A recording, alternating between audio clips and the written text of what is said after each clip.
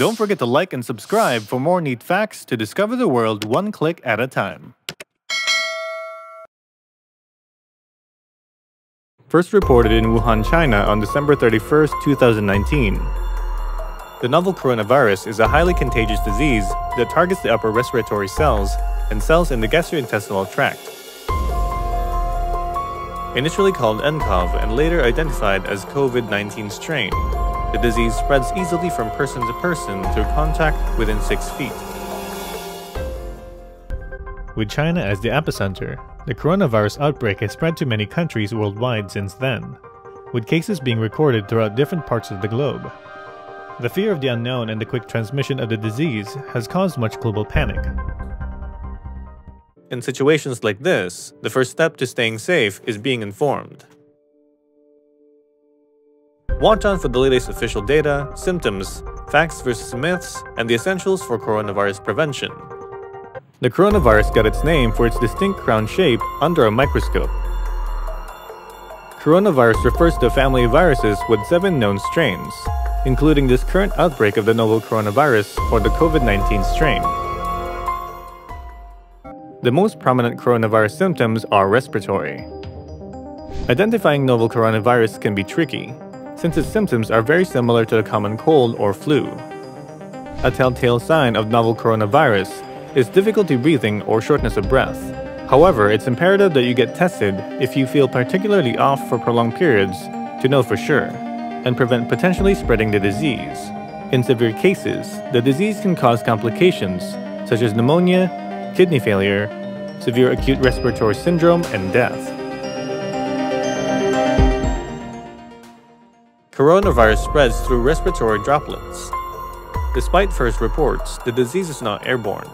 Instead, respiratory droplets like saliva from a sneeze or cough are the primary transmitter of the virus. You can also contract the disease from touching contaminated objects or surfaces, then touching the eyes or mouth after, although it's not the main way the disease spreads. This is why the World Health Organization emphasizes constant sanitation, refraining from touching one's face, and avoiding close contact as much as possible. It is advisable to avoid close contact with people who are showing symptoms.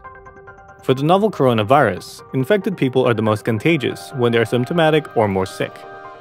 It's recommended to sneeze or cough into tissues, properly cooking eggs and meat, and washing or sanitizing your hands regularly. The coronavirus is sensitive to heat. Ultraviolet light, non-ionic detergents, liquid solvents, and oxidizing agents can help kill the virus. Moreover, higher temperatures or increased levels of relative humidity also decrease viability or chances of the virus thriving. This disproves the belief that cold or snow would kill the virus.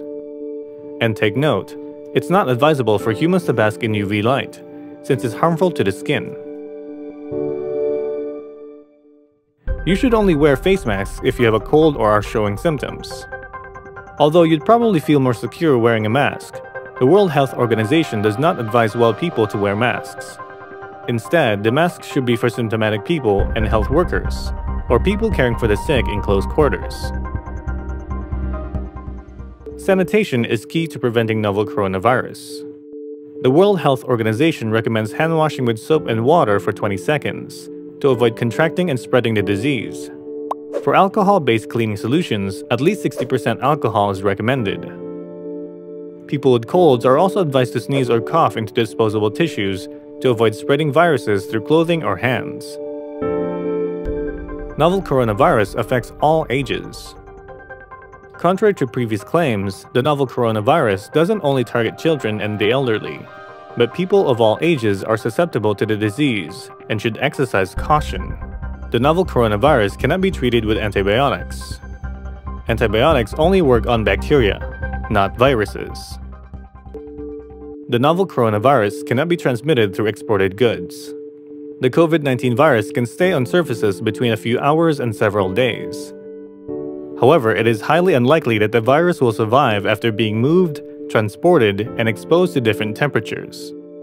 However, it is still best to disinfect any package with alcohol-based solution. COVID-19 cannot be transmitted by mosquitoes. COVID-19 is a respiratory virus and cannot be spread through the bloodstream.